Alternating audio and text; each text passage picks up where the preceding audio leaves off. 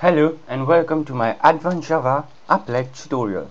So today I'm going to show you how to create an applet. So applets, as complicated as they may seem to be, they are very simple. So let me show you a simple example. Import java.applet.all.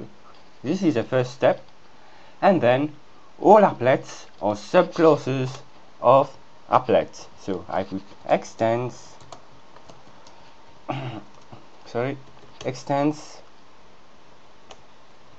applet here.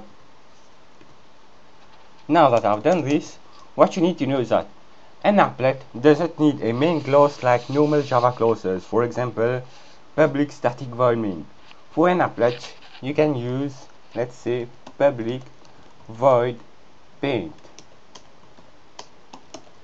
And then inside the pane, let me put a graphic parameter x.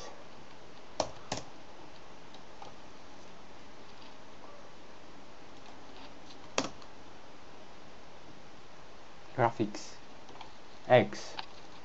Now to begin, let's say I will print a string. So what should I do is x dot draw string,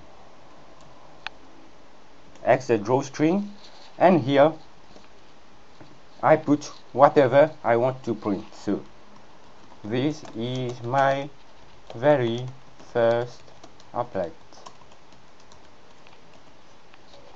and here x and y are coordinates. Let's say 100, 100 and 200 here. I close it with a semicolon. So here you have already created a very simple applet with only, let's say, one line of code, and here of course you have the method. Let's run. Has appeared here. So this is it, your very first applet here. And you can also draw other shapes like oval, rectangles. I'll be showing this in the next tutorials. Thank you for watching. Please rate, subscribe, and don't hesitate to comment.